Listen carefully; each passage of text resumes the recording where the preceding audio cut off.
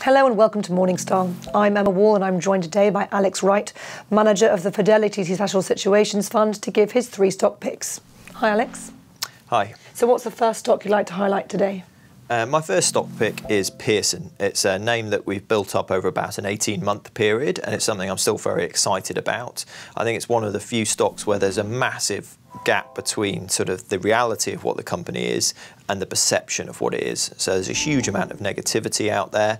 A lot of people on the sell side at brokerage houses have a sell rating on the stock, quite a lot of short interest from hedge funds, and that's because there's flux in the marketplace. There's a big analog to digital transmission going on, and I think Pearson is doing well at navigating that, and that will result in a much more predictable, much steadier and a much higher margin business over time, and they are the global market leader in education, a market which grows structurally. So I think that could be a stock which would attract a very high multiple like a technology company would, and it's only trading on about 15 times earnings.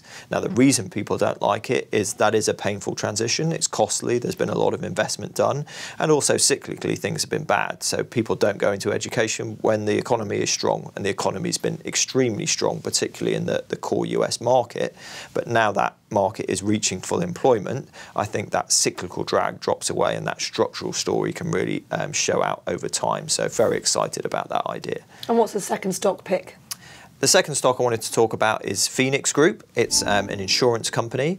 It's quite unusual in that it primarily doesn't write new business. It's actually a closed book consolidator in the life space. So a lot of people have bought annuities over time and have insurance products that are in big back books. And Phoenix, what they're doing, because rules have changed over time, Solvency II has come in, made it harder for businesses which aren't at scale in that industry, is they're consolidating up those back books of largely closed business. And they've done a very large acquisition over the summer from Standard Life Aberdeen, taking their back book away. So again, transforming that business. And I think that's a really good acquisition. So it's the biggest deal that they've ever done.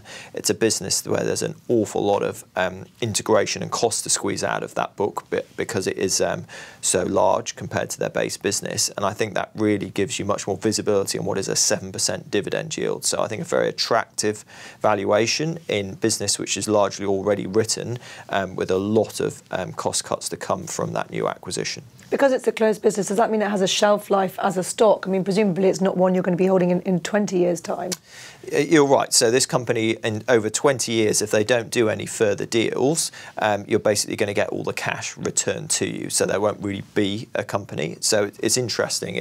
There's a lot of certainty of those cash flows, but obviously the cash flows will run out over time. So you wouldn't expect a 3-4% dividend yield like the market, but actually because you're getting all that cash back, I think that level of dividend yield is very attractive. And what's the third and final stock? The third stock I wanted to talk about is C&C Group, a more mid-cap idea from the fund that I've increased the position in dramatically recently. They recently bought the Matthew Clark assets. They bought those out of administration after Fidelity went bankrupt over the weekend near Easter.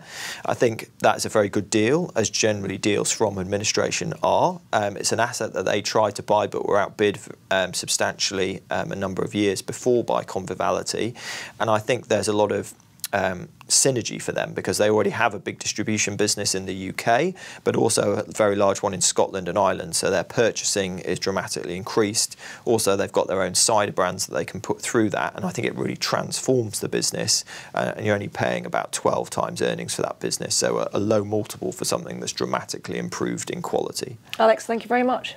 Thank you. This is Emma Wall for Morningstar. Thank you for watching.